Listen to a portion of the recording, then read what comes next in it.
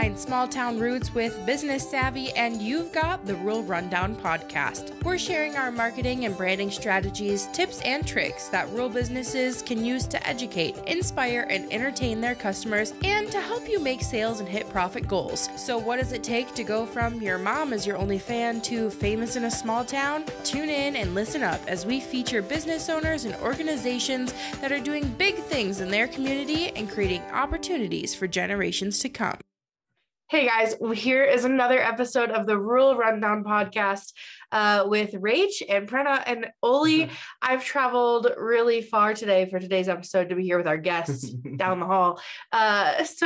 We have my boyfriend Olie on the podcast today, the owner of Olie's Images, to talk to us about systems and processes. But before we dive in, checking in, Rach, how are things in your neck of the woods?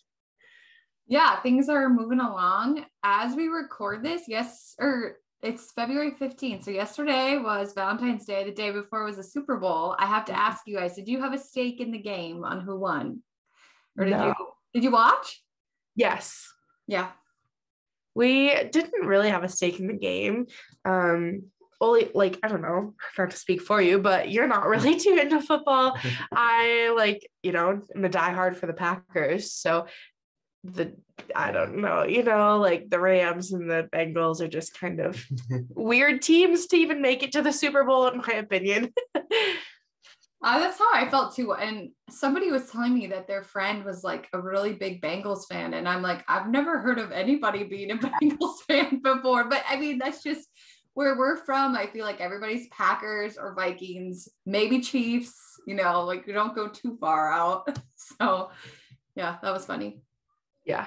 But did you watch the commercials? Did you have a stake in any of the commercials? To be honest, there was lots of little kids running around, so I didn't really get to see the commercials, but I did watch the halftime show, which was fun, and I smiled the whole time. What about you? What are your thoughts on that? Commercials, everything?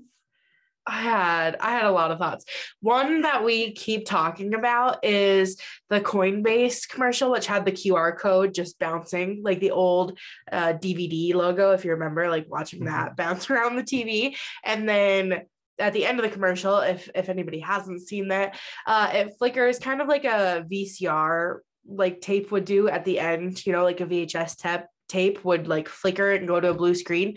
The whole time the QR code was up, I was freaking out, and I'm like, are you kidding me? Like, that's what this is? The whole commercial? Like, you spend upwards, people spend hundreds of thousands of dollars on these commercials and pay for advertising, and you spent it on a QR code that changes colors on a black screen. Like, that was insane. So Olie scanned it. I didn't grab my phone fast enough because I think I was still just shocked that that's what they spent their marketing budget on. Yeah. But it was so good. And we've been talking about it because that's something that we've been pushing both of our clients to include on business cards and in marketing materials, especially like stallion flyers and ads, to use QR codes. And people have been hesitant or unsure because it's just kind of a big blocky element to add to a design, but it's so useful. And all I could think about was like, I hope people see how useful this is. Like, somebody spent their Super Bowl advertising budget on a QR code. That's it. Yeah. I love that QR codes have had like a comeback. I never expected to see that, and now they are like relevant again, and it's entertaining. I don't know. Yeah.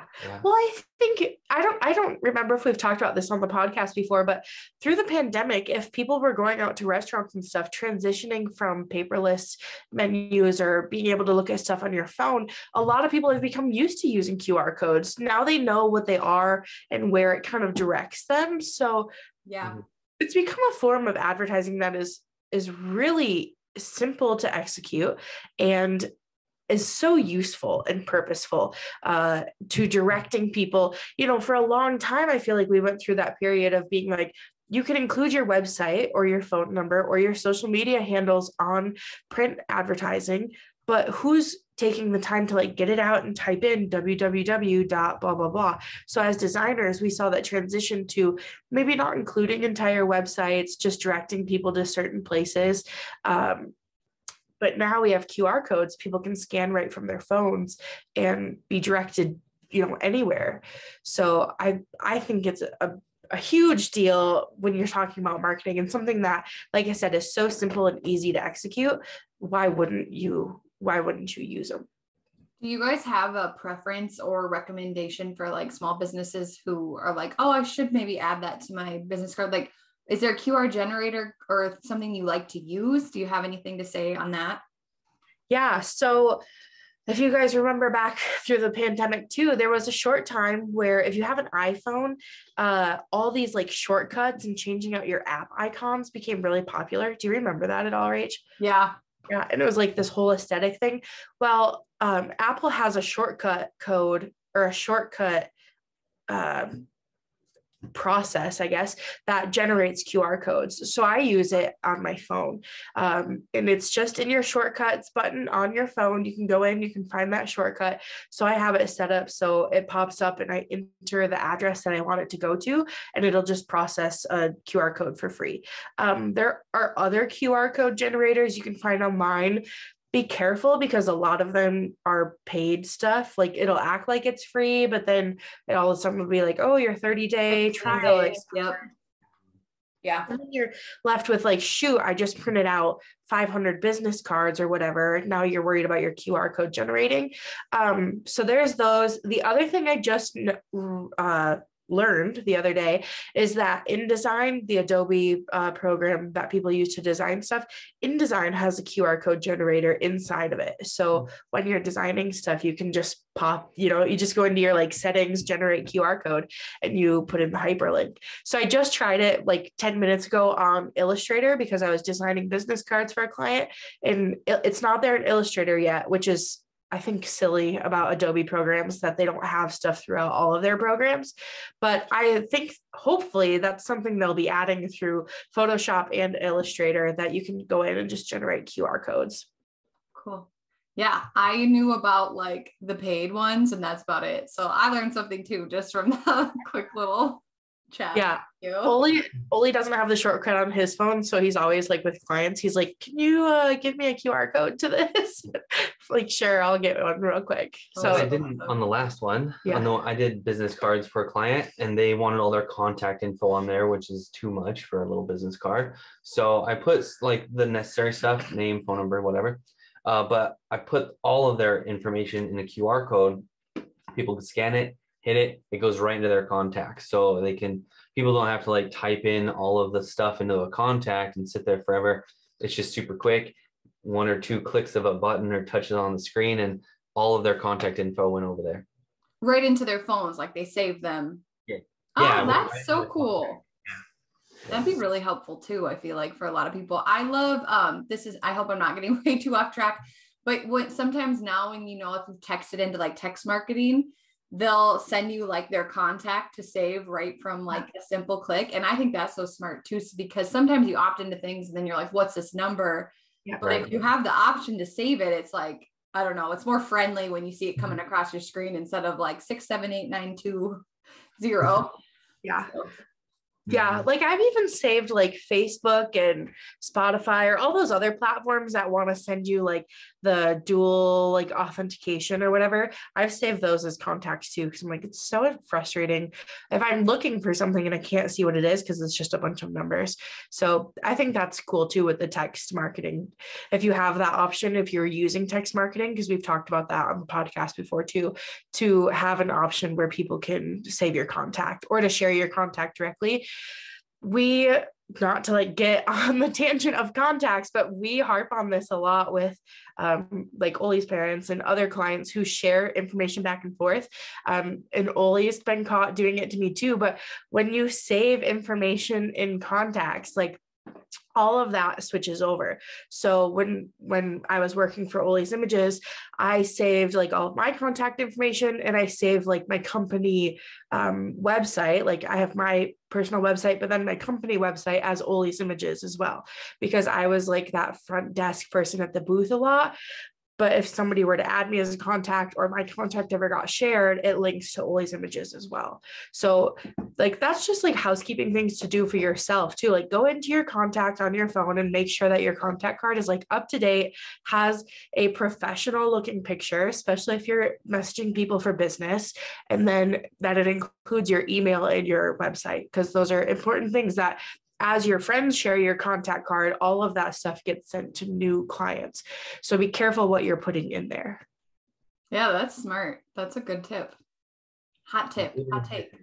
Yeah. Olie shared my contact with a client, and it had a nickname because he thought it was funny that Siri in his car, when he would talk to her, it calls people by their nicknames rather than like their name on the contact card. But that transferred over to our client too. So her Siri now also says that nickname. Oh my gosh. Really, it's a learning curve. Yeah. I love it. Okay. Well, as we kind of move on to this, Olie, I want you just to kind of share your background, like where you grew up, where you're from, what kind of brought you into this business entrepreneur life. I know there's a lot there. So just go ahead and launch into it, and we'll ask you as you talk.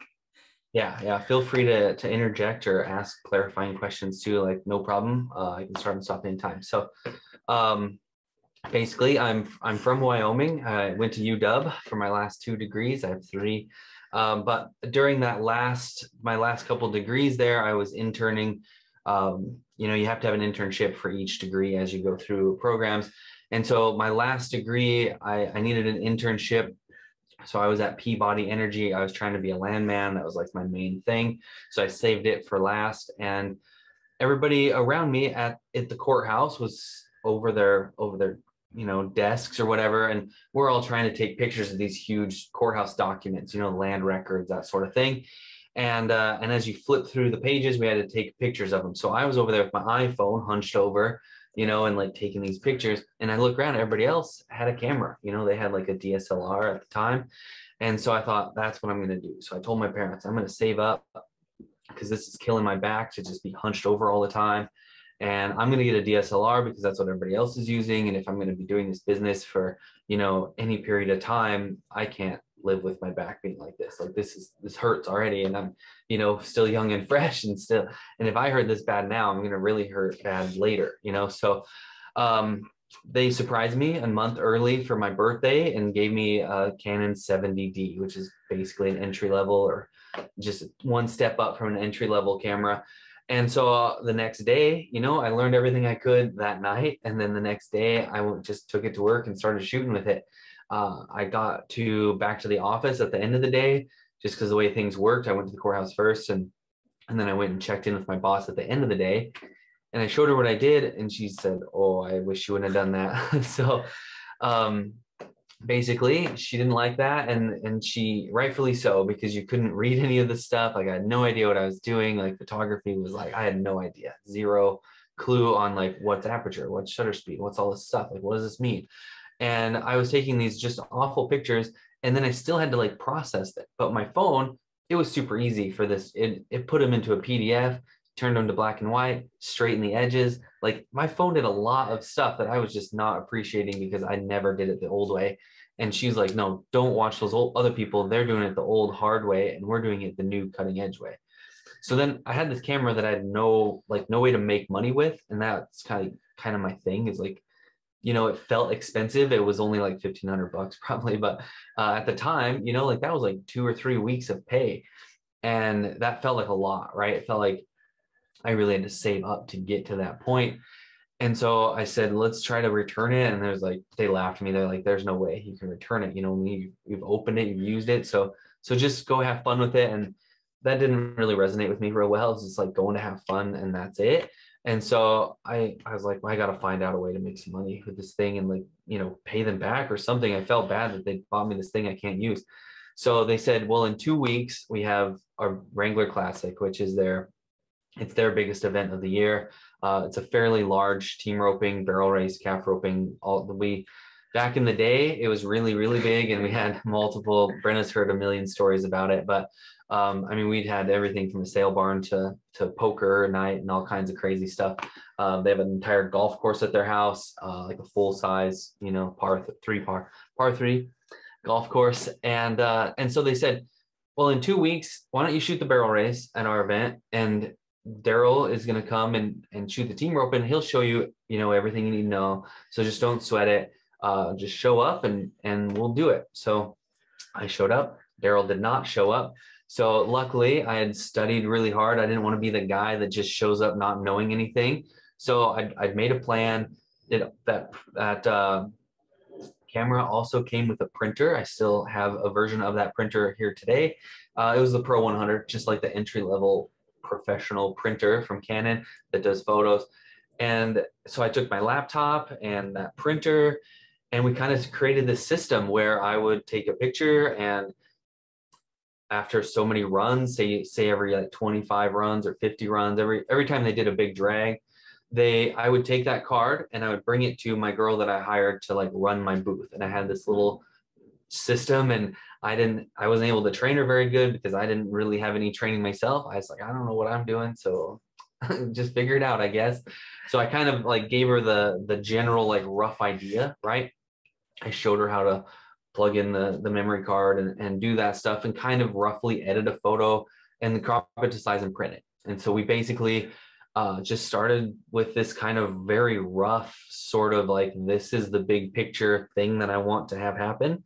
Like I want to take pictures. I want you to show pictures. I want you to take the money. I want you to print the pictures and then give them to the customers, right then and there on the spot. And it turns out not a lot of photographers do that sort of thing. But I thought, this is like, how else are these people going to know how to get a hold of me? I don't have a website yet. I don't have hardly social media. I created that in like the last like week.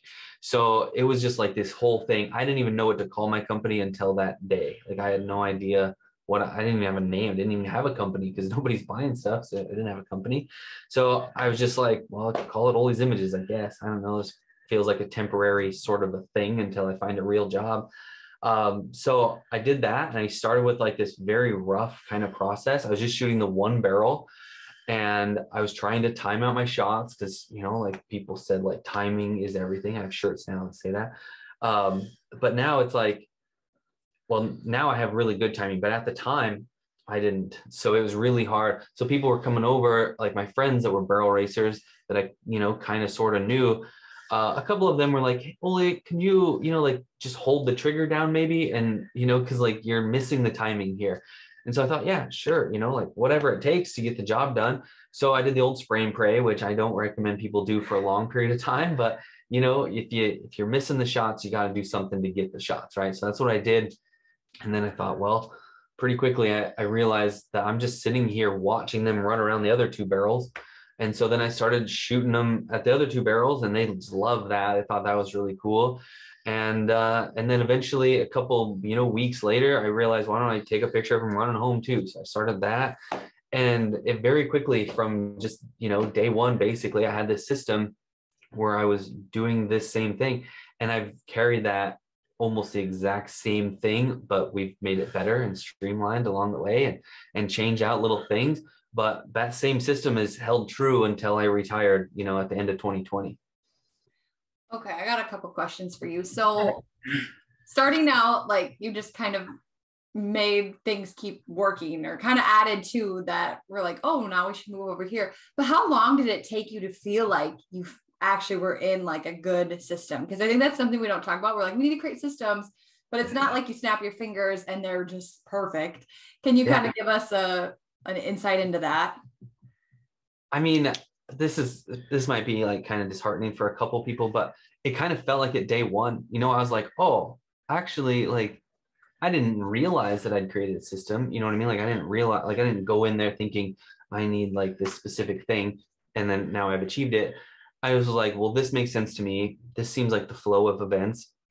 And I was like, well, this is actually kind of like clockwork, and then, so like you got memory cards, right? And so part of the system is they got to get those memory cards back to you, right? So when that shuffles back to you, you're like, oh, well, this is like working fairly smoothly. Like this is kind of good. You can see it working kind of right away. It's like there's a beginning and an end, and then it loops back, right? And so as long as you can kind of see a system and see it, from a high level, you kind of see it working, you got a system. How long did it take you to figure out your timing for the action shots? Because I'm curious about that. I feel like that's so hard, and I don't even do that like as a living. So Right. It did take a while, and I was using that as a crutch, using the spray and pray as a crutch for too long, really. And at first, like 4 months later, I had to shoot basically 2 months later, I got the gig, but then 4 months later, I had to shoot the WTRC finals, which is huge up in that region. They have about 6,000 team roping over 6 days. It's a big deal. And I got hired to do that and got that opportunity. And I was still doing the old spray and pray technique at that time because I was only, I'd had a camera for 2 months or 4 months, So we kind of like had to whittle it down a little bit pretty quickly because we shot 120,000 pictures in 1 week. And on the 70D, and it's only good for 150,000 pictures, and it really starts to break down. So it was like, well, I can either buy a new camera every week, or we got to figure out another way to do this. And you look at other bottlenecks too that creates, like there's a lot of problems, like showing somebody their run, and there's like 30 pictures in their run, and they're like, is this gonna go over? Because I got a rope again, and then it creates like, you've got one customer there that's way too long. So getting customers in and out, you make more money, right? Mm-hmm. And so there's all of these like little things that add up to say, all right, we need to get the timing down here. We got to make things happen. We got to whittle it down. So it became like, well, we still aren't really good at timing. So maybe like 2 or 3 clicks at every point, and maybe one of those hopefully will get it. After you go to the same event over and over and over, you get your timing down for that thing, right? Like I've talked to rodeo photographers that shoot all these like weird things all the time, and every day is kind of different for them. And they're like, I've been trying for 30 years to get this loop to come around and get that shot. I'm like, are you kidding me? Like I shoot that every single time forever because I shoot just that event. You know what I mean? Like I'll shoot all weekend for that event, or a week, or I might shoot months of just that event without scheduling other events in there. So having that consistency and shooting the same thing over and over sounds really boring, but you get really good at that thing. Mm-hmm. And then your income just skyrockets. Talk about, because you've shared this before. So mm-hmm. like there was the spray and pray, which for people who aren't photographers is holding down your shutter, and it's quick, like fast photos. It just releases your shutter, however many times that your camera is set up to do, right? So like could be 16 frames a second, which is what your cameras are now, or it could be 7 frames a second. So every second you're holding down that button, it's taking 7 photos. So you went from the spray and pray, but you had, what I think a lot of people miss is that it seems like often, whether that was true in the beginning or not, you often look at your business and you say like, okay, what's working, what's not working. Like by the time I came into Olie's Images, it was at the end of every event. You were basically like, okay, did that event work? Did it not work? Are we going back next year? Like you were making those decisions a year in advance. Yeah. So you've told me before how you look at these photos in Lightroom and you decide too, like, so first of all, it was the timing of the shot to get the exact shot that everybody wanted. But then you also looked in Lightroom to see what people were purchasing. So talk about that.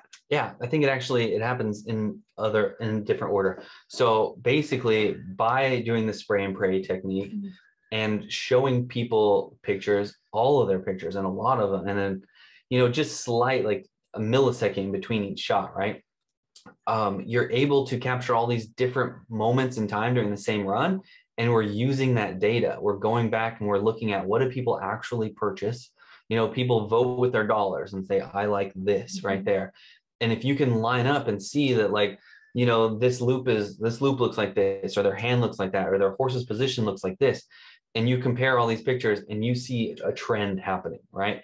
If you go into Lightroom, the way we use Lightroom, we only edit people's sold pictures, right? If they bought it. So if it's in Lightroom, I know they bought it. And so I can go through Lightroom and look at hundreds and hundreds and thousands of pictures and see which ones they purchased, and then start putting them into like a category. Like sometimes it's easier to take Photoshop, so you have a real, like the actual photo. And then anytime you see one that looks just like that, same timing, same everything, you put a little hash mark under it, or you count. So we're basically counting up all of those images that they sold at each moment in time and realizing like, okay, there's like a huge spike here. Like people love this shot. Like when that horse comes around second barrel and you snap that shot and their legs are planted and their back end's planted and they're coming around, they look, that's the shot, then great. We know that is the classic shot. That's what everybody wants, because we use data to find out what people want. So we're using that very data-driven approach to everything that I do. But yeah, it's just like that. Any event that I shoot, I go and shoot a couple of events and you kind of figure out the timing. You can look ahead to it, like what are other people selling? Like go on Google, search, rodeo, team roping, whatever it is, and find consistency. If you've never shot an event before and you don't have your own data, use other people's data, find out what are people showing, go to a magazine, find out what pictures they're using in a magazine. That's not always like the most accurate. The best thing is use your own sales data and figure out what your people want and how you're capturing it in the way that they are just excited about. And they go to your booth, they've already kind of gotten this image in mind, but they can't convey that to you necessarily before you shoot. So it's one of those things where after it's all done, the dust is settled, you do the count, you find out, and then you're shooting less pictures on either side of that moment until you're shooting just that moment. And then you wait until the next moment and you shoot that, and you're just getting the best moment, each peak, every time there's like a huge influx of orders for that moment, then you're just chopping off and grabbing just that peak. I feel like, for context, I don't know if we skipped over this part, but what you were shooting before you retired is horse and rodeo, which I think hopefully people got that. Yeah. If we didn't skip over that too far, is team roping, barrels, calf roping. I know you touched on that a little bit.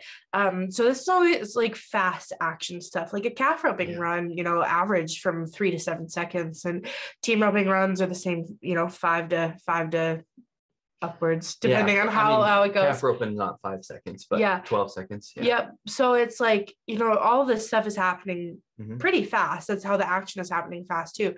So there's the system to how you're shooting, but then there's also a system to your business and how that worked too. So I worked in the Olie's Images system.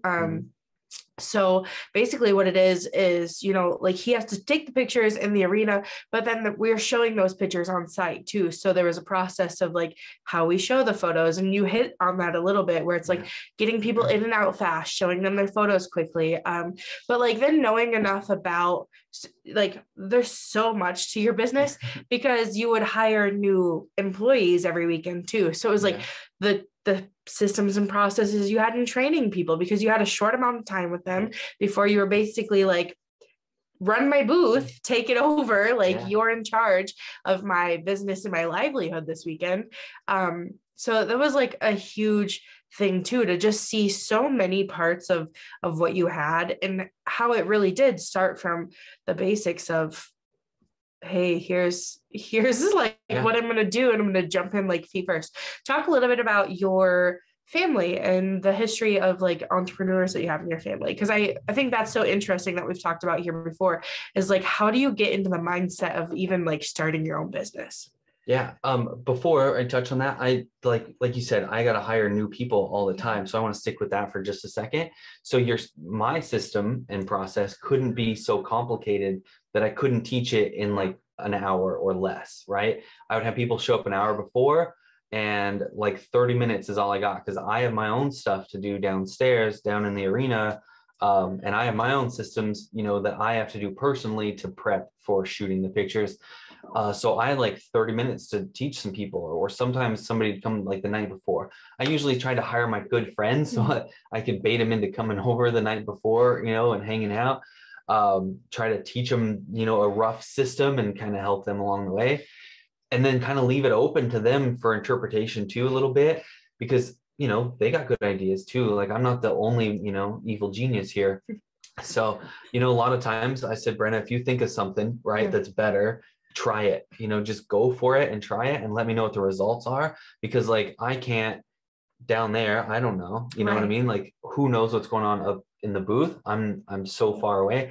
And if I just tried to conceptualize it in my mind, I might think, no, that's not going to work. But why don't we just try it and see? And if people resonate with it, then great. If it works for the crowd, if it's better for people, Awesome. Let's plug that into my system and go. Yeah.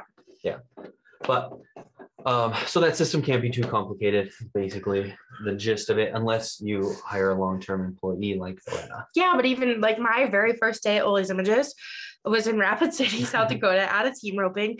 And it was like, I showed up the day before, but I was working a couple of jobs. Like I didn't have a ton of time either.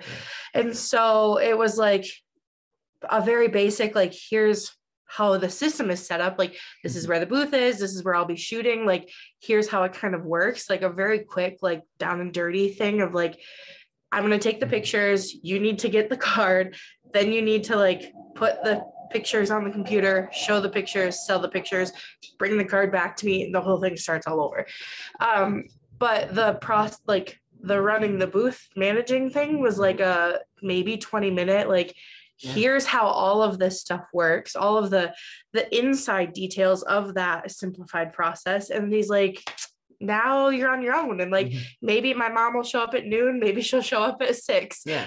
And so that's kind of like how it worked. But yeah, having somebody who knew a little bit about, you know, what was going on. I knew the smallest bit about working Lightroom. I knew how to run a computer really well. Like, I knew how to do all of that stuff. File structure. Yeah, file structure. And I like I knew the sport a little bit. Like I knew the sport a very small amount compared to like what I know now. I was like, wow, like I knew what team roping was. I knew how it worked, knew the basis of it, but now I feel like I know all of the things because that's what helped me like be good in the system too, like be a good part of it. So yeah, it was a lot of it is kind of like trial by fire, I feel like with your employees too, right? Where it was like, there was even plenty of people that the time I was there, like had hired for the day. And it was like, okay, you don't have to come back tomorrow. It's okay. Like that just didn't work out for us. So that was a really interesting way to see like the hiring process and like what you have going on because we weren't always shooting in the same location, we were traveling full time, that it's like, you can't invest for somebody to come back. Okay, like we'll try again next weekend or we'll try whatever. It's like, you have 3 days to work and then we're not going to be back for another year, maybe. So that person was either like do or die quickly, like they were going to work in your business and in your system or they weren't going to work. Yeah. So that was interesting. Yeah. Sink or swim. Yeah. Sounds like it. And I mean, generally, I don't shoot one-day events, you know, because they're too small. They're just not profitable. I don't care who you are, right? Like there very few one-day events are profitable. And at the end of my career, there's no way that one day would be profitable enough for me to sacrifice a whole weekend for, you know, if it's just like a Saturday, you know. My events usually start on Friday, ended on Sunday, you know, for like the core, most of the groups. Some events though would be a week long, some would be 3 weeks long, and we'd be at the same place over and over for a long period of time. You know, so some of those long ones, it was hard to find people that didn't have a real job, you know, that they were committed to going there every day and they could take 3 weeks off from whatever they were doing to help me, you know. So there's a lot of struggles too, a lot of hard finding stuff. Yeah. I want to talk about your family's history in running businesses because I think that's important to note too about how you approached systems, because I think you saw from a really young age, even at Red and Dyes, that like how businesses work and how like you need to have systems inside of a business.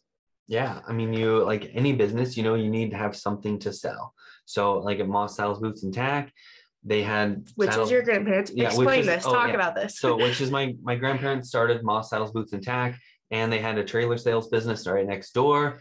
And my grandpa Red was a car salesman before that, you know, and so he started this business, Moss Saddles, Boots and Tack. It was kind of like the hangout. They had a little stove, they had coffee on all the time, you know, customers come in forever. And so they had inventory, right? And that would come in and out and in and out, and you have to replenish that inventory, just like I have to replenish photos. I have to keep taking photos so I have new photos to sell. They had to keep buying new inventory, right? So it's the same thing. They had a cashier at the front, right? So people would go through, you know, and somebody was like in the store to help them, you know, shop, help them fit a saddle, help them, you know, try on boots or whatever, right? And so that's how, like, I didn't model it necessarily after them. In my mind, I was thinking about Walmart a lot when I was doing Olie's Images stuff, but basically the same concept, right? It was like you've got a cashier at the front and you've got a checkout, and then they can bag it for you, and then they can send you on your way. And so that's what we do. We take pictures, we show pictures, we take their order, we take their money, and then we bag it up, and then they can carry on with their life. My parents have the Wrangler Horse and Rodeo News, and it's a, you know, fairly big newspaper in Wyoming and the surrounding states. But yeah, same sort of thing. You know, they need advertisers, they need stories, they need content to sell. They have salespeople that sell ads and that kind of thing. They have a printer and a, you know, publishing, and there's a system and a process there too, right? They used to print them locally there in Riverton. We'd go pick them up from the print shop, like when I was a little kid, you know, and then we would stuff if there's an insert, we'd stuff it all, and we'd wrap it up and put rubber bands on it. I don't know. There's a lot of like weird things that happen, but, you know, little labels, and then they had to go in these sacks, and those sacks got sent off to the post office. And then that just happened every, you know, they ship out twice a month. And so every other week or whatever, it's just a endless thing, an endless cycle that just builds and builds and builds. And each time, you know, you get a little bit better at it. You know, you say, well, what if we tried this thing, right? Like, what if we, you know, did this instead of that? And you try out little things, or you find a bottleneck. You know, if you, like Brenna and I started playing this game, and you can see a bottleneck as it goes through the system. But it's basically like that. Like if there's a holdup and there's like all of your orders, like at Olie's Images, if we saw a stack of orders piling up, and the person that's editing the photos and printing them isn't keeping up with the demand, that the pile's getting bigger and this pile of photos isn't keeping up, right? It isn't equaling out. Well, then there's a bottleneck there somewhere. And so what are we doing? What can we fix in the system? What's the holdup? What, like, is it Lightroom? Is it something that we're not doing? So I teach people like sync the photos or do more at one time. Or then I bought a second printer and said, well, maybe we're waiting on the printer, right? Because like everything is here, and then now the bottleneck's at the printer, right? We have a smooth system up until that. So I bought another printer. Then we can send an order to each printer, or we can split an order in half and send a little bit to each printer, whatever it takes. If we need 3 printers, great. If we got a lot of demand, no problem. You know, so we can take the same approach too, and we can just duplicate it. So when I had a bigger event and I needed 2 booths or 3 booths, I just bought another booth and bought all the same things that were in the booth, all the TVs, the notebooks, down to the tablecloth, whatever. I just duplicated it verbatim, and then hired another person or hired multiple people to fill it up. And it just expands or contracts based on how big or small the event is that I'm shooting. If I need 3 booths, great, no problem. We just triplicate everything. And in 2020, I think that was so apparent too, that like we could go from one to the other. Like 2020, we shot the BFI, and we shot the Patriot, where you hired 15 or 20 employees. 15, 15 employees at one event. And then we also did the Dash and Dance in South Dakota, which I was gone for. So we set up one TV at a self-help station. There was no employees. So it was crazy that you could scale that big in a business and still make money, and relatively do the same exact system the whole time. You know, it was the same thing. Yeah, it's always profitable. It doesn't matter what size of the event is, because you're just reducing your overhead until you're profitable. Yeah. Is this something that like has always been like within you, to be like data driven? I mean, I feel like and to see those things, because I feel like some people like live in a different world where they would never even think about the bottlenecks or think about that stuff. Like, can you tell me about that? Or is there something that triggered you to be like, no, I know I need to do this better? I'm curious. Yeah. So like, I've always liked science and math and that kind of thing, and resonated with that really well, and art, right? And photography is where those two meet. Mm-hmm. And then bring in business, and it just explodes, right? Like if you can make the science work as art, and then you can sell that at a high volume for business, like you're making some money now, right? And so that, like, I've always been like a little bit money driven and a little bit like creative driven. And so I'm able to combine those two into photography. And like my first degree is in business, and one of my other degrees is as a scientist. And so, you know, I kind of mush those two together, and through photography, and, you know, like it's just this mix that just works. And as you're just going through things and you're seeing that bottleneck, you see that like, well, we got to do something about this. You know, I can't just let it sit and just become this thing that we deal with. We have to work through that problem and smooth it all out. And that it's born out of necessity more than anything. Yeah. I think like from an outsider's perspective, like just how the people you were surrounded with when you grew up, right? Like your grandparents and seeing that business work, and then with the Wrangler too, like you were exposed to so many different things that came in handy like later on. Like because I had never met somebody before who was into the rodeo scene, but also knew so much about like the creative or like the design side of things. And that came from like the Wrangler. Like you had seen for so long, like what images make the cover, what images people like talk about, and what gets published. Like all of that, I feel like from an outside perspective, like all of that had to help you like later on. But and stuff that like you as a kid, like you never paid attention to, like it wasn't your drive to take over the Wrangler, still isn't, much to my dismay. But because you were going to school to be a landman, you were going to school to work in oil and gas. And then you made this transition to like,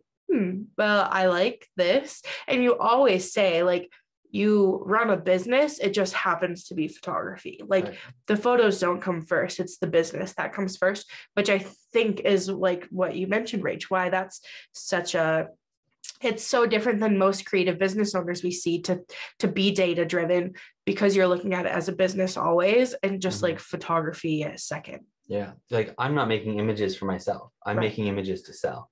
The images I make for myself are like, we go out in the desert and nobody sees that stuff. I might post it on like my third social media account that never gets any attention. But if I'm doing creative things for me, like nobody sees that stuff. But basically all of this, I'm thinking about the customer, like thinking about like, what do they want? What does the customer like already have in mind? How can I meet them where they're at? Like we're always trying to get to the point where we're getting instant gratification. So the closer we can get to instant gratification, that's what I've realized my customers want, you know, is like faster, faster, faster. It's the world we live in. So printing on site, like you get real close to instant gratification. They could rope, they could go up to the booth and look at a picture, say that's the one. We could print it out 30 seconds later if there's none ahead of them, right? If there's no orders ahead, we're like 30 seconds, like just wait, don't go anywhere. Well, here you go, right? So it's just all of this stuff, like even down to the bags that we put photos in at the very end of it is super important, because I used to put them in a manila envelope. Nobody knows what a manila envelope is. When people are all of a sudden, there's like all these people walking around with manila envelopes and they're all just like, what is that?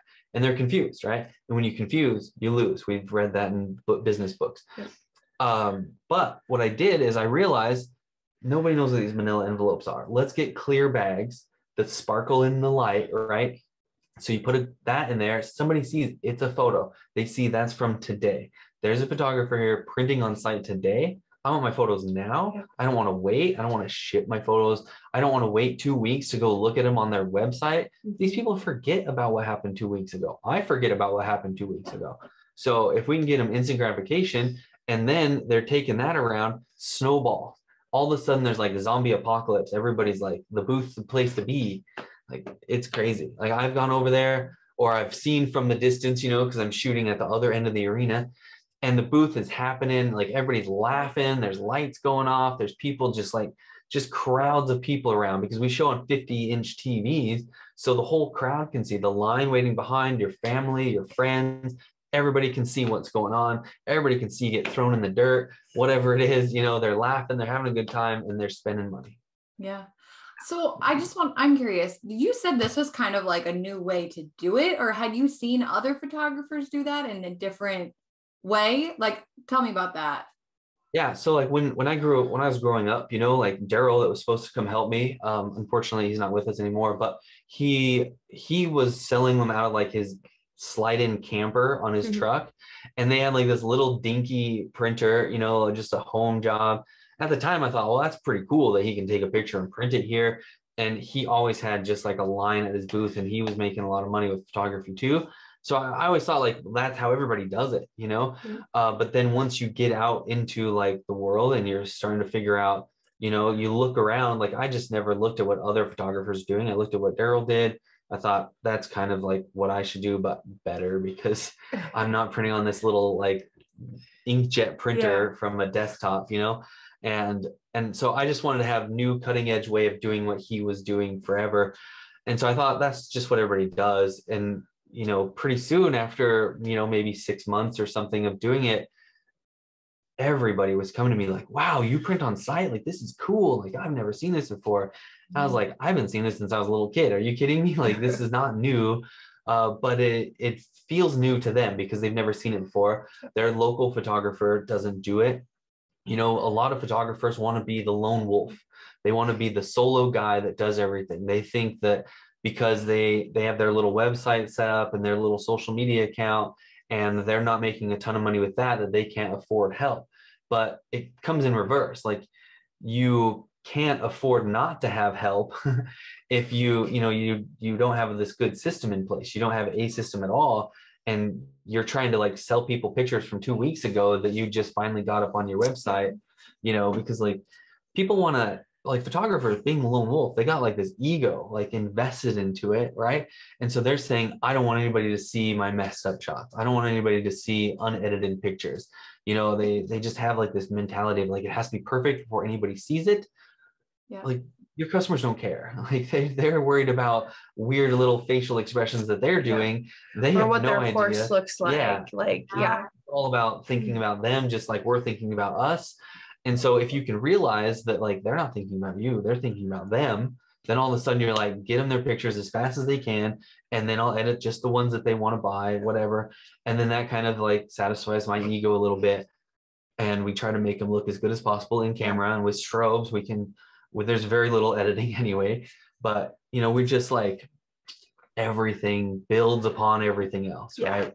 Just making the system work. Yeah, well, and I think it's interesting because what you ended up doing is you made an experience for your customers, which brought them, like, made it a big deal for everybody, because then they were probably like, look at this photo I got. I just got it printed. I mean, like, you did reverse engineer it to make it about them instead of like about you. What I'm doing, which I think that is hard to do sometimes when you're like, I'm the business owner, I'm so invested in what I do, but like you said, like nobody cares. Like, they want what they want, and that's it, you know? So that's really cool. Like, nobody wants to buy a drill bit, right? Like, they want a hole in a piece of wood, right? So if you can figure out how to make that hole in that piece of wood easier, you know, faster, better, whatever, like, they'll buy your drill bit. But you don't, like, they're not buying like your drill bit because it has a diamond bit on it and they're like, oh my God, look at this drill bit I bought.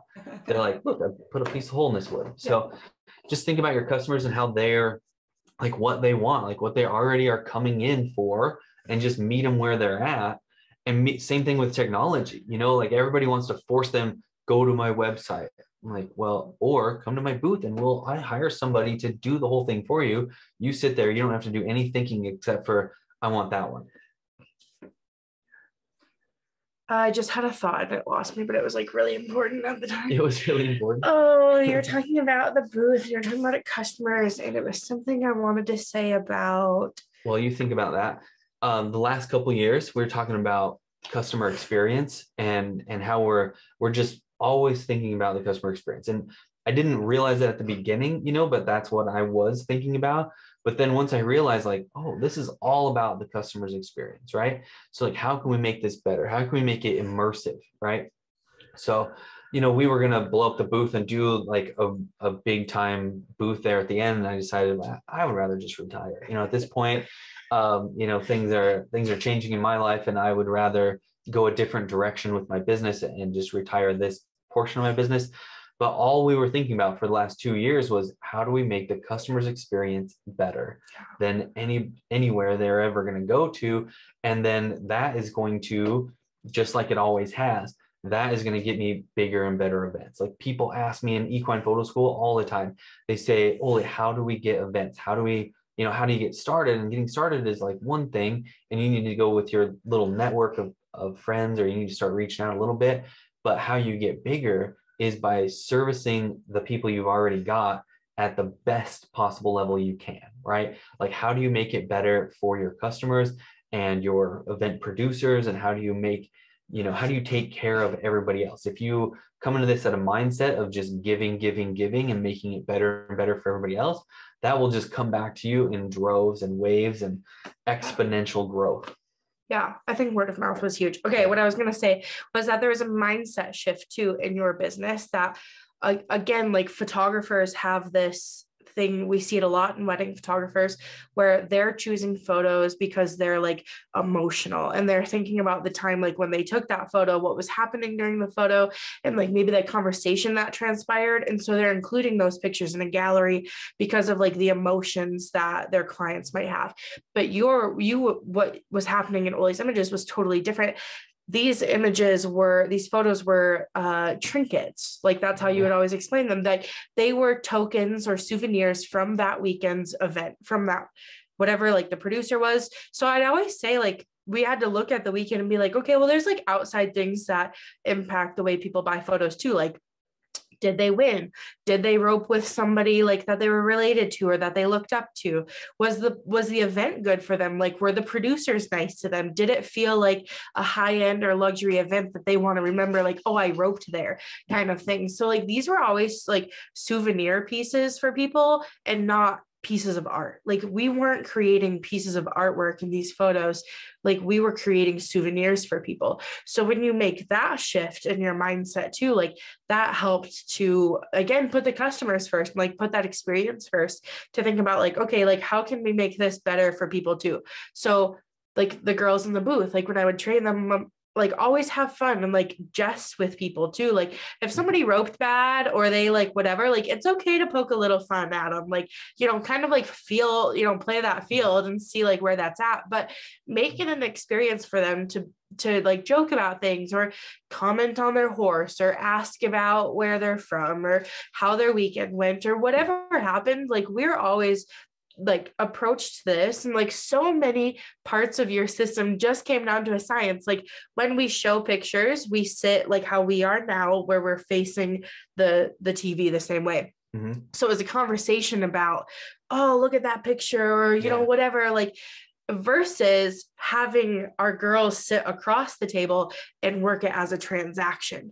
Like it wasn't a transaction, it was more of like a friendly, like, look at your photos, like let's have a conversation, which set the tone of the customer experience and your like sales process. It set that tone from the very start. So there's so much of your process that really went down to an exact science that when you look at it as a whole, I think now, like, hate to jump ahead, but now you've started Equine Photo School, where you kind of like teach or try to help other photographers get gigs or get to where you were. Like for us, it's been kind of hard to be like, here's how it works, and like this is why it works so good. But other people aren't seeing the intricacies or seeing the processes that you went through and that we went through, like at the end of it, to really change things, to be like, no, we've streamlined it. Like you have created a system that can scale from 0 employees to 15 employees, and the science behind why it works. It's so hard to get people to see those things, to be like, it was successful. Like you didn't retire because it wasn't successful or it wasn't profitable. It's hugely profitable. Like, so it's so interesting to be on the inside of it. So like I could brag about your business all day, to be on the inside of it and be like, these systems and processes, like this is why they work, like because they're tried, they're proven. You're like, what, the last year, what did we shoot, like 30 events, 28 events, 20 something. Yeah. So it's like, we're doing a lot of them. We're doing them for, by the end of it, most of your events were like 5 days long. So it's like, we were doing this a lot and every day. And like, this is how it kind of broke down. So I don't know, there's just so much that I think we could dive into, or that I could point out to be like, this is why the system worked. And this is why it was like so easy to train in new employees every weekend, or to, you know, sell the photos we did. The last year we sold close to 17,000 photos. So I mean, like that's a lot of pictures. Those are just bought images, you know, like we've handled so much more data than that. So I it's shot kind of about crazy. 400,000 pictures and sold 17,000. So it doesn't sound like I did very good, but the volume is there, right? Yeah. And just like Brenna was saying, you know, like putting people on the same side of the table is like you're literally and metaphorically on the same side. You know, like people don't feel like it's a confrontational, like us versus them. It's like, let's look at these pictures together. Let me show you your pictures. I didn't hire salespeople. I didn't want people. I told my people, do not sell pictures, right? Show them their pictures. And it wasn't Olie's rodeo school either. Right. Don't train anybody on their, like, you know, you should have had your elbow up a little bit more. No, listen. Yeah. So it's like finding the right is kind of people. Yeah. There's like so much work behind the backside of it to like finding the right employee. But then once it was like getting the person to show up that weekend, you know, like you were saying before, like people who were flexible in their work schedules or that we could find at random places or whatever. So the way that your business worked was, there's so many little pieces, but when you look at it as a whole, it seemed like a production line, you know, like it was very simple, like assembly line, like this is how it works. Yeah, just hearing you guys talk, it feels like there was a lot of clarity and efficiency in the big picture. Like we know exactly what we're doing, but then here are the little details to actually make it get done. And it seemed personal instead of, like you said, like an assembly line, because it was, but you inserted the little like pieces that you needed to make it like, not just, you know, like give us your money. You made it personal and like personality driven too, I guess. Needed those components as well. You know, like a lot of people and other like fellow photographers, they look at what I was doing and they might take a picture that they saw on social media, right? And say, well, I have a booth, you know, I have a crew, I've hired somebody, you know, I tried that once, it didn't work. But I've tried it hundreds and hundreds of times with hundreds and hundreds and hundreds of people. And until, you know, like you just pluck out the bad stuff and you keep the good stuff as best you can, and you lose some good people once in a while, you know, but you're always trying to like improve it and better. And there's all these like the high level. Yeah, we all have booths, right? Like now a lot of people have booths.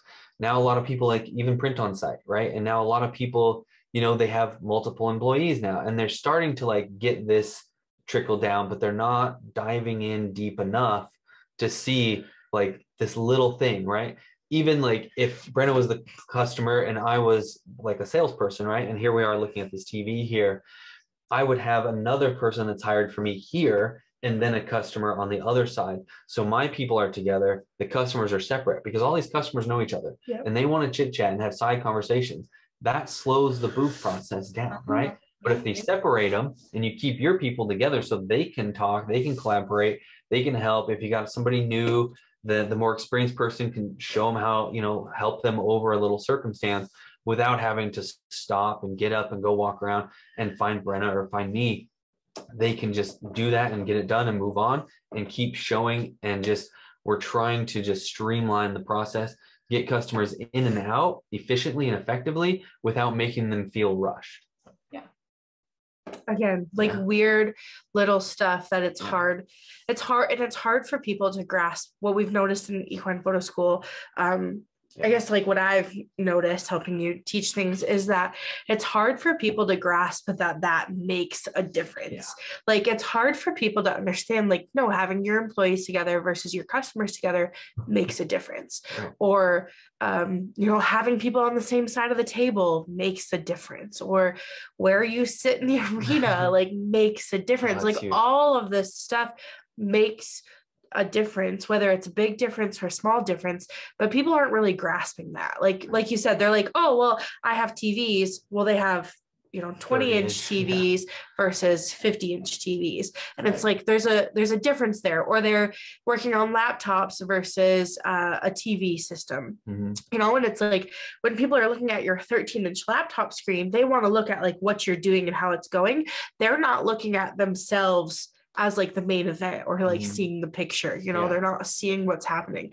So just like small stuff that it's like, it's hard to, once you like have a system and you see how it works so well, like it's kind of hard to like back it down to be like, though these are the little pieces that add up to why it works so well, and to get other people to like trust you on that and like take your word for it, you know. Like I feel like you get that in a lot of different businesses too, but and all of the people who've been employees of Olie's Images all see that, and they've all like mentioned at one point or another like, this is a well-oiled machine, and it all like just works so well. So it's been interesting to see. Can you like scale back or think about advice that you would give somebody when they're trying to like nail down the system? Like if they're coming to a point of like hiring people, how can they simplify that system, or how can they like lay it out for people to understand? I guess it really depends on the system they already have. Like I would start there and look at it, and I would want to be there during a thing, not just talk about your system and not just, you know, conceptualize it, but watch it work, you know, watch it go in. A lot of times at Olie's Images, especially at the beginning, you know, like my mom would shoot for me sometimes, or I'd have a second shooter. And at the end, Brenna was shooting for me sometimes. And we would just swap out, and I would go to the booth and I would just watch how it worked and kind of watch things, or sit at the, you know, the main station. We'd trade places if there's not enough crew. But it would just be a matter of like, where are the hiccups? Like, where are the holdups?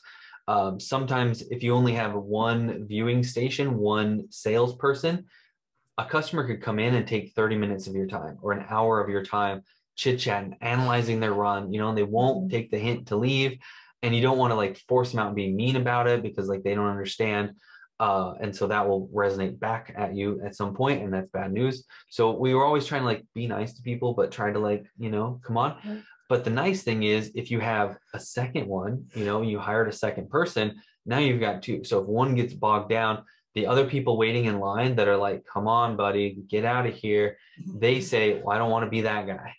And so they'll go in and out, in and out, in and out so fast. So that other one will make up for the difference. Now, if you have 3 or 4 or 5 of those, pretty soon people are in and out, in and out. Orders are just flowing in super fast. And so at some point, the person that's managing your orders, that's printing, like they become the bottlenecks. So then you need a second booth, or you need at least a second person, you know, helping you with orders. Like I've hired people that just take care of text message orders, like social media orders. That was their whole job the whole weekend. Because we would give one, quote unquote, give one to every customer. Every contestant got one photo. It was sponsored, and we still got paid for that. But I was able to hire somebody else, you know, and put food on their table, help them, you know, through a tough time or whatever, and say, hey, if you'll just come here, you don't have to deal with customers or anything. I just need you to take these orders, process them for social, and get them sent out. And it was just like clockwork, boom, boom, boom, boom, boom. That cut down so much on like your workload, or whoever was running my booth, it was their workload, and it just streamlined the process. And there was almost nothing for me to do on Monday, you know. And a lot of these photographers, they will stay up all night on the last day, and then they are just getting up bright and early in the morning, working on photos and working on orders all week long. Sometimes 2 weeks later, they're still trying to get stuff done. With me, there's almost nothing. I did custom collages still. I didn't really turn that over to anybody else, but basically everything was needed to be done before everybody left. I don't know if that answered your question, or I got on a crazy tangent, but sorry. Tangents are like the name of the game over here, I feel like. Yeah. I think you guys explained it well, but I wanted just to point out in case people didn't get it. Can you explain that when you retired and what you're doing now? Because you guys talked about it, but I want to make sure people know what it is. Sure. You want me to do it? Yeah, it's your business. Okay. You're retired. Well, like here's how I came into this business. Olie had already been doing Olie's Images for 4 years before we had met. And then I was living in Rapid City. The first year he came to Rapid City, he's like, why don't you come help me sell photos? I'm like, I've got zero time for this, like no time at all. So again, like it's a full year before he gets back around to some places. So the next year he was back, I was at the end of my contract at the TV station. And so I was like, okay, well, things are changing in my life. Like I can come do this now. So I did one event in Rapid City, and then I got bribed with a trip to Glacier National Park to go for the second event that I did with you. And then the third event was back in Spearfish. So it all kind of like worked out really well. And then at that point, I think I got primed up to be like, okay, well, we traveled well together. Like, how about you come to the next one? And then it was like, well, I'm going to Texas. You might as well ride along, kind of thing, which turned into 3 years with traveling with Olie's Images. Yeah, which 3 years. You riding along is way cheaper than me getting a plane ticket. Yeah. And so it was beneficial for me.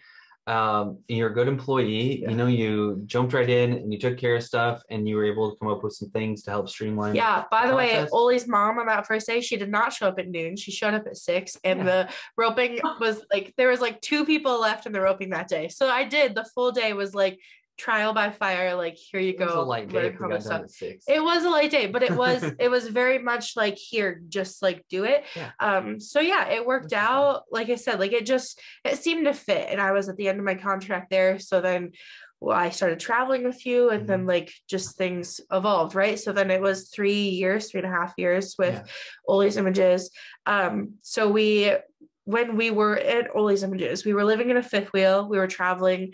On average, we would move about every 3 days, whether it was like to the next event or just like to get on the road to get down to the next event, because sometimes they were 20 hours apart, sometimes they were 4 hours apart, traveling distance. So that's like a little bit about our life when we did Olie's Images. So just to like preface with that kind of stuff, like we didn't have a home base. We didn't I sold everything was in the trailer, like all the camera gear, the booth setup, like us living even. And then when we hired employees for the weekend, they would stay with us.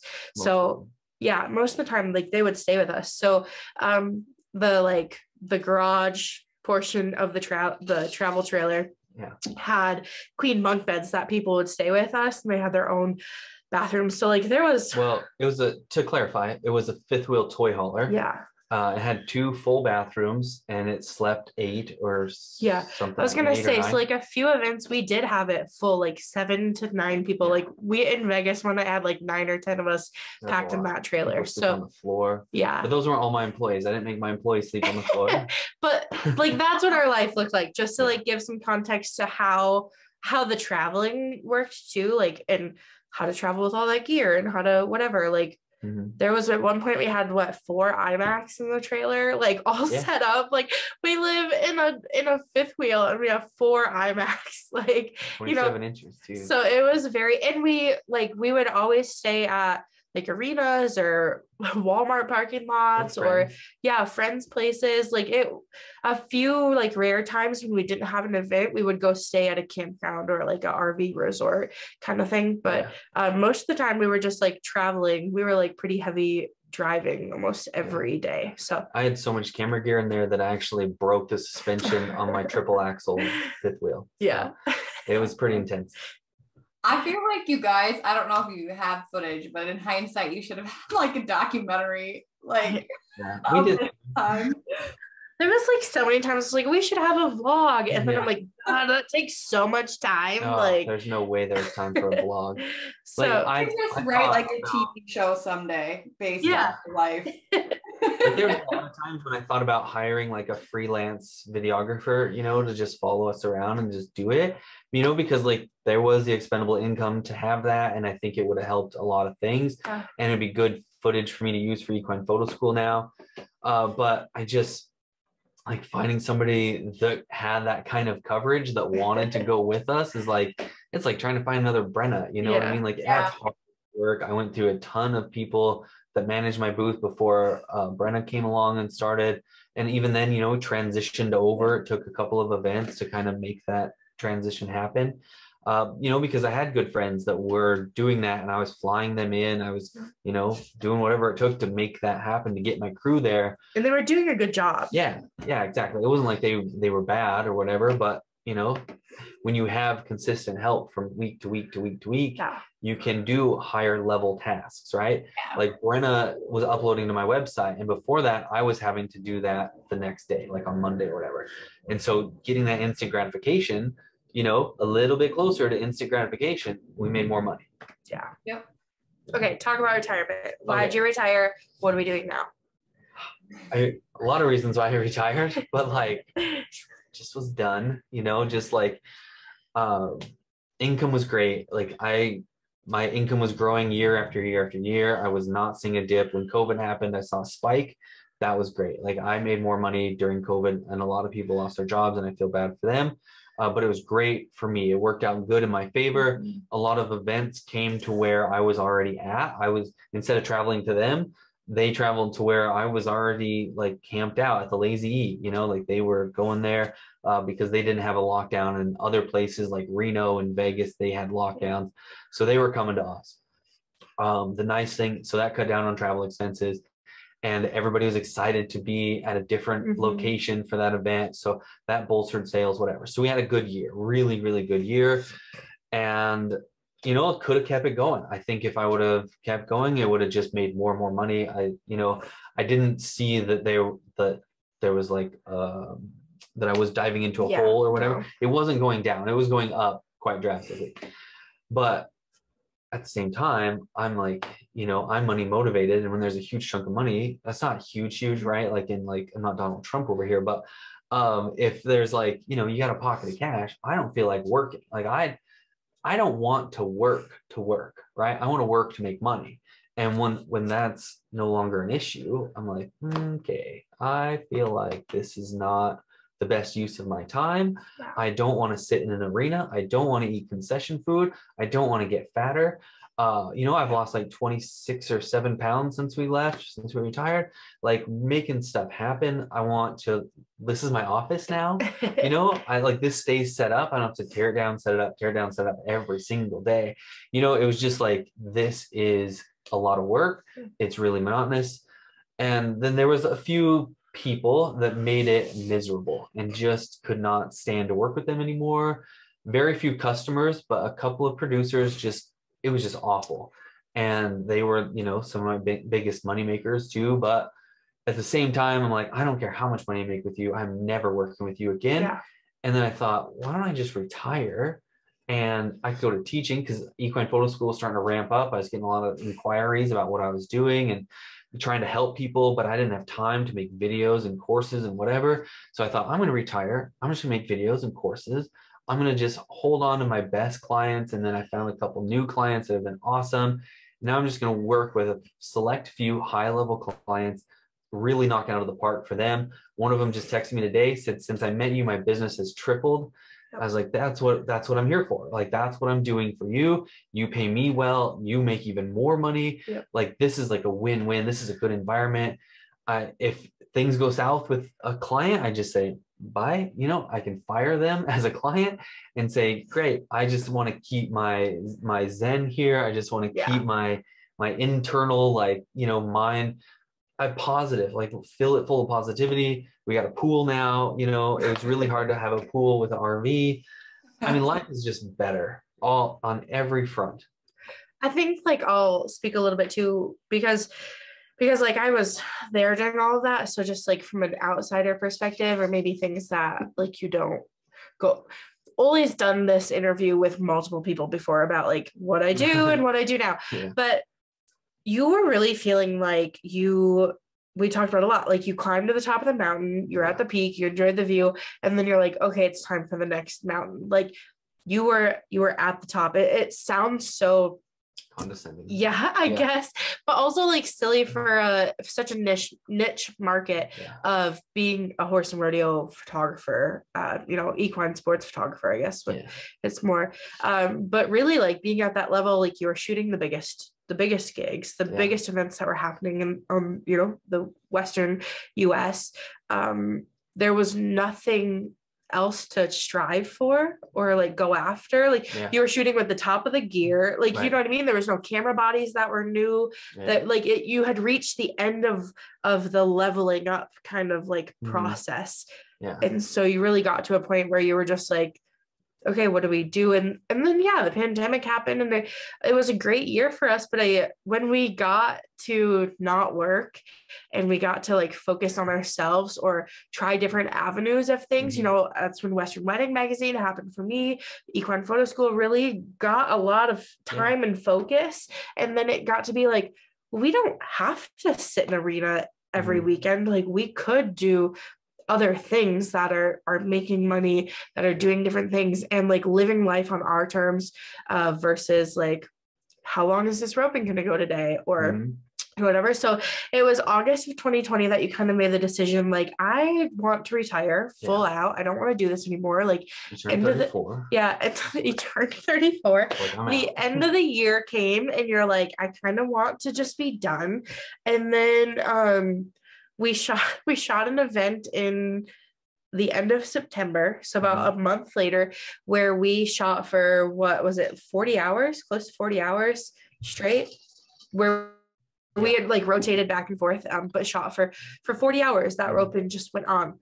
And I was like, it just sucks. Like, this isn't fun for anybody. Like, we don't sleep, we don't eat well, we don't do any of it. Like, it wasn't a great lifestyle. Outside of like, you know, people ask too, like, well, don't you miss it? Don't you whatever? And it's like, you know, we miss like the friends we made, you know, the people you would get to see once a year, the producers that we worked with. Like, there were some producers who I would call really close friends and really great people. But those few that made it just miserable and like unenjoyable to even be in the industry as a whole is really what it felt like sometimes. Where it was like, why do we even want to be in this industry? They just kind of like made it not fun to like be there at all. And so it was just kind of like, is this, you know, a point of being like, is this what I want to do for the next 5 years? You know, you kind of reevaluate those things all the time and look at your business, look at your life, and be like, okay, is this going the way I thought it would go? Is it whatever? So like, when I first started traveling with you, I wanted to have a tiny house on wheels. Like, that was my thing. Olie's like, I live in a fifth wheel. And I'm like, no way. You know, so like, so much in life, I think, had just like evolved and changed. And then it was like, all right, my business was growing. I was doing the magazine. Olie's Images was wicked busy. Like, you know, like I said, we were shooting these events that were 5 days long. And then we got to a point where we were working with a handful, I would say, of the same producers. So like, all these calf ropings we'd go to was like the same clients. Like, I was making relationships with all these people. Like, we were seeing them, you know, more and more often. And it was like, everything was just growing and getting bigger. And it just kind of came to a point where it's like, okay, what falls, what gets like lifted up, where are we at in that point? So I think that's a lot of that went into deciding to retire. Like, it wasn't bad. Like, the job wasn't bad, the money wasn't bad. It was just like, what does our life look like? Like, you know, like, we miss some of the clients and customers, but they miss us too. Like, even last week, I'm been retired for 1 year and 2 months. People are still like, when are you coming back to Texas to shoot some pictures? Like, I'm not. Like, get it through your head, right? Like, I am not ever coming back. There was a point, you know, a couple months last year where I was like, man, I miss the income. That was nice to have, you know, as like, my retirement fund is like, you know, going the wrong direction. But not now, you know, now I feel like I don't even miss the income, because like, I've replaced it and then some, and I feel, you know, like, everything is better. I'm working way less. Like, you know, here in a couple months, we're gonna have pool time again, because we haven't got a heated pool yet. But, you know, just like any of that, if we want to take a break in the middle of doing something, I can get up. Like, one of the things that I could never do was go to the bathroom whenever I wanted to. So now, you know, like, you had to wait for a drag, or I had to call Brenna and say, can you come shoot for me? And she'd say, well, I'm swamped at the booth, but if you need me to, I guess. And I'm like, well, you know, like, I don't want to hold up the booth. So I just have to, you know, kind of hang out, wait it out. So, you know, you don't drink a lot of liquids throughout the day. So like, it's just not a real healthy lifestyle the way I was doing it. I'm sure there's somebody out there got it figured out. Figure that part out better than I did. You know, they bring their own sandwiches, I don't know, whatever. But for me, you know, it was like, I had my Yeti cooler that was given to me from the BFI. And that was like, half of that was camera gear and half of it was like food and drinks. but still, like, it's just like a miserable time, you know, sitting there endlessly. We were listening to a comedian last night, and she's like, I didn't know it hurt so bad to sit all day because I work at home. Like, yeah, sister, listen, you got a nice chair at home. You know, let me talk to you about sitting all day. You know, like, everything, like even like the chair that I sat in evolved so much throughout time. Like, I started on this little step stool. I still have it. This little step stool I sit on out here that collapses. I sat on that for a while. And then it was like, well, I need like a backrest, you know, because my back hurts and I can't sit up like this all day. And so I put a backrest on it. I was like, I modified this. I changed out chairs. It was like trying new things all the time. It was just like, what can we pluck out of here and put in maybe something better? Yeah, it was kind of like crazy to see it evolve. I think that's a testament to like your business. If you have systems and processes that are easy for you and easy for your customers and create great client experiences, they're going to follow you no matter what you do. So, you know, now that you're not shooting events, you're still a photographer. You still do that, but you also do creative work too. So like Olie's clients have followed him from like, oh, I used to buy pictures from you at the team roping to, oh, I have a stallion. Can you actually come to our place, do our pictures, do our ads, do our marketing? So like, it's all evolved. And like, I've retained clients from the Olie's Images days too, where it's like, I met them out of team roping, but then I ended up doing their branding or their website, and now they're retainer clients. So it's like, we've kept a lot of those people just because of the experience that you're able to give people, which I think says a lot about your business as well. But I guess like what I'm trying to get to is like my advice for people, if you're at that pinnacle of being like, do I just throw it all away? Like, that's how a lot of people could have looked at what you did, you know, like you built up this business of 7 years and you're like, you just threw it all away. Like, why? Like, so then I think a lot of people are like, well, the money couldn't have been good, or it couldn't have been like working because you decided to retire. But like, that wasn't it at all. Like, it was a leap of faith. Not really a leap of faith, but just trusting the process that like people will follow you. If people value your work and your work is good, which it obviously is, then your customers are always going to, that's going to come out on top. You know what I mean? No matter what other people have to say about your decision to leave your business or to retire, like Olie did, like your customers are going to come out on top. Yeah. And I feel like all the hard work you put in for so many years, like it was obviously meant to be because it brought you here, and you could leave and still be okay. Like, you're obviously, you know. And I think you outgrow things too. Like, it was time. Obviously that was something you had to decide to do. And I feel like that's a lot of entrepreneurial stories. There's pivotal points and you make a change. And it's kind of cool to see that from the outside, I guess. Yeah, like I didn't have an exit strategy from the beginning, you know, I probably should have, but I was never the guy that was like, I love this. I love taking pictures of horses. You know, like I've been around the horse and rodeo thing since I was born. Like my parents have got their place in the newspaper and whatever.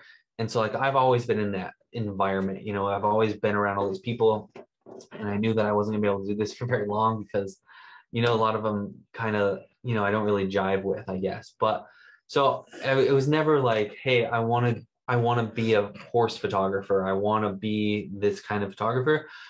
It was always like, this is a great way for me to make enough money and justify having all this great camera gear so I can go and do something fun with it, you know? We all the time, like one of the reasons we moved here to Arizona is because the desert is like 10 minutes away, and we just drive out there and we can go shoot pictures of whatever we want to all the time and catch sunset every other day if we wanted to or whatever. So it's just one of those things, like justifying having all that great gear. And yeah, like I had $100,000 in camera gear plus, you know, 150 or whatever, I don't know what it was.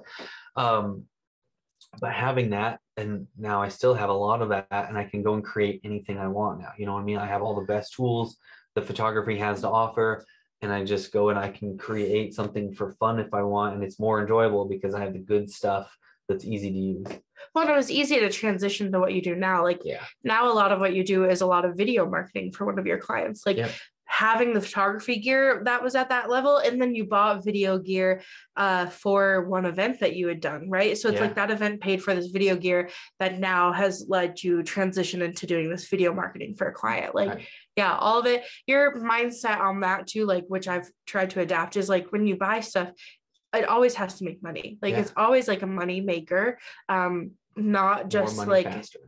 Not just like, oh, I want the newest camera body because it came out. It's like, no, can it make you money? Can you book a gig that's going to pay for that to justify like up leveling or whatever it may be? So that's like, talk about scaling a business fast. I think that's really helped you do that. Right. I mean, people talk about, like, you see these 1DXs back here and they're like 5. What did I say? I bought them in 2017. So they're like 5 years old now. Mm-hmm.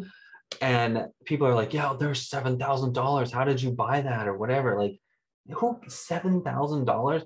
I'm making $300,000 a year with those things. Like, what is $7,000? Yeah. It's, who cares? I wish it was $14,000 for those things. You know what I mean? Like, it wouldn't matter. Still, just like Brenna was saying, like this light here and that light there, like this mic, like all of this stuff was paid for, because somebody hired me.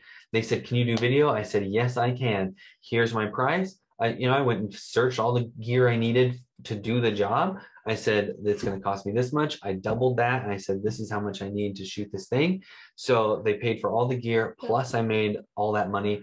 And now I'm still using it every day. I'm using it to make more money indefinitely. I want to talk about that point really quick. This is like the end of our conversation, and like, just to talk about like business tips or whatever. But when you said that, like, you looked at what your gear would cost before you like booked the gig. There was also like an instance, or has been instances, where like if somebody wants to like barter your costs, right? Like, I don't know that we've talked about this before, but I think we should on our podcast about like staying firm to your prices and what you're offering in your businesses. But you've had people that are like, oh, I can't afford that. So you either like take off services from the package, or with all the gear, you've been able to be like, okay, well, I'll just rent you the gear, or look at what that rental cost would be like. And then you can like pay that cost. And then when they see that, they're like, oh, I actually don't know how to use any of that. So I guess I am going to pay you for your time. Mm-hmm. Like, they really just like whatever. So looking at the cost of the gear that goes into whatever service you're offering, I think that's like a really good business tip. Yeah. I mean, I remember the first time that somebody wanted to, negotiate my prices, and my prices were not out of line. Like, they were too low, in fact. Way too low. And I was just like, hey, I'm already here. Like, yeah, I'll only do it for this much. Like, whatever. I just kind of threw them a thing. And it was just going to be Brenna or somebody at the booth to just go and do something that, didn't last all day. Right. It was a short period of time. So I shot them a price that I thought was more than fair, and they scoffed and they laughed at me, and they were like, no way. And I was like, well, or you can just rent the gear from me and you can hire one of your people to shoot it. And she's like, yep, let's do that. So I went on Borrow Lenses or whatever, rental site, figured out how much the minimum cost was going to be to rent all this stuff, price it out for them. I'm sure I forgot a few things, but hey, whatever. You forgot insurance. I remember that. I forgot gear insurance, because I had my own gear insurance that I pay for, that I suggest everybody make sure you're insured. But so I forgot some stuff, but basically I gave him this number and I said, here it is. And it was only like $200 less than what I was just going to charge them for. And they were like, oh, okay, well, we'll do that. We'll save some money. So I said, I was shooting pictures, so I'm trying to do this in between runs. And so I said, Brenna, box up all that gear. It's already in the trailer. Just grab it. Make sure it's just, it's all there. Box it up, grab it, drop it off at them, and just go back to the booth and get back to, selling pictures in the system. And it wasn't like 5 minutes later, they said, well, aren't you going to set this up for us? I said, no, that if you rented it from a rental house, they would ship it to you in a box. So here it is in the boxes it came in, everything comes in a box. So I was like, if you want us to set it up for you, it's going to be $500 to set it up, so that was going to be more, because like by the time we screwed around and set it up, we could have had the dang thing done already. You should have hired us from the beginning. So then they're like, all right, well, I guess we'll just go back to your original if that still stands. And so then we just shot it for them and set it up and did it. And, the whole thing. So I'm like, well, really, like, we weren't charging you that much. You know, if you realize how much this gear costs to rent and the whole thing, if you're factoring all that in, I only profited a couple $100, right? Like, who cares? And I really, at that point, it's like, is that even like a profit at all? Like your time is worth a lot of money. That's a big thing in Olie's images too. Like why speed and like efficiency is a big deal is because like our time is all money, and it all like, takes money to do it. And your expertise, whether it was hiring people just for the weekend and like them knowing, because there was like a fine line of like, this isn't Olie's rodeo school, to like knowing what's happening, and like, that's a horse, that's a rider, like what do we call people, what do we like, don't say I like your cute outfit. Or like calves versus steers, like the whole thing, it all means something.